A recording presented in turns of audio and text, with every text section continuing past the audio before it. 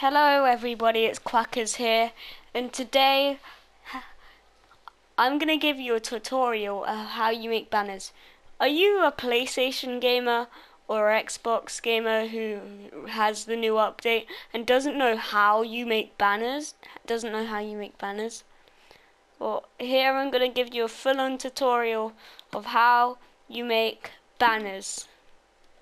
First, step 1. Oh yeah, with my friend Ewan. Okay, so step 1, grab any banner you want. For this, I'm gonna use the white banner. And then step 2, find a crafting table.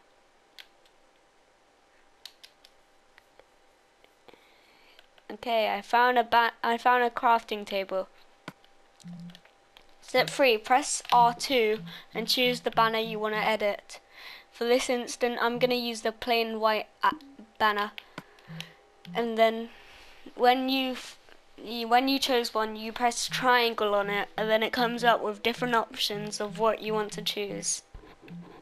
For now, I'm just going to choose this, and this.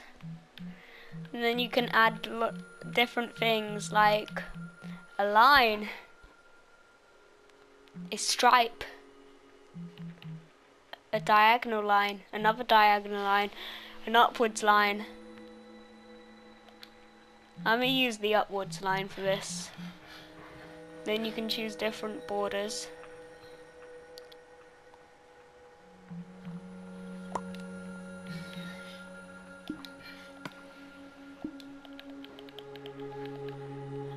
And then once you've done that, you can place your banners in different places, like this. If you hang them, they have a different thing. Like, say I hung it. I'm just gonna hang it on the floor. Sometimes it glitches.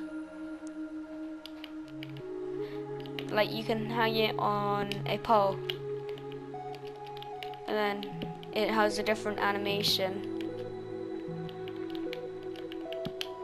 That it has like this little crossy thing. And that's the tutorial of how to make banners. And now I'm gonna show you the different ones. This is an apple. This is a faded apple. A faded skeleton. A cross. A weird creeper. A brick creeper. A brick skeleton. The Banter apple. The Enderman, the lava creeper, and that's it. And I hope you now know how to make your own personal banners. Bye.